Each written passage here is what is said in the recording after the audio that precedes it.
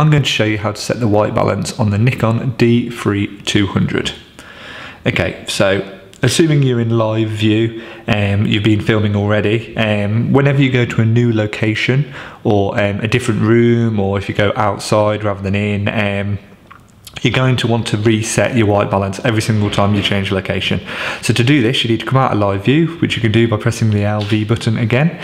You'll then be greeted by the info screen again, and this is where you need to set your white balance. So if you go to your menu, and if you scroll down to your shooting menu first, and then scroll down to white balance, as you can see, I've already set mine previously, so I'll just need to do it again. So you want to scroll, if you're on auto or any of the other presets, you're going to want to scroll down to preset manual, and then if you're using the multi-selector, go to the right. You can then measure, or you can use a photo.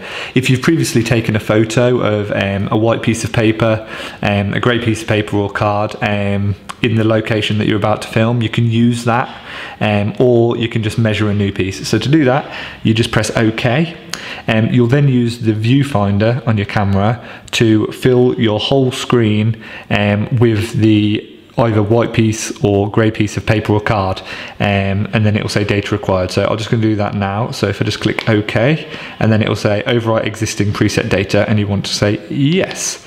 You then take your photo, and it will say data required. Obviously, when you do it, you would want to be looking to see what you've shot, making sure that it does film, just fill the whole of your field of view. So that is now set. You've now set your white balance, and if I go back to live view now, you can clearly see that that is white, and it makes basically all the other colours be natural and what colour they should be.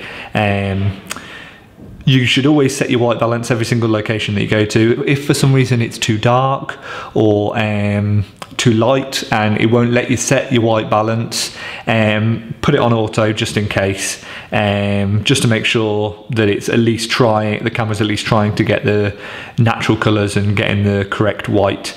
Other than that, once you've done that, you're ready to shoot. So that's all you need. Just make sure you've got a white piece of paper or card with you at all times when out on shoot, and that's it.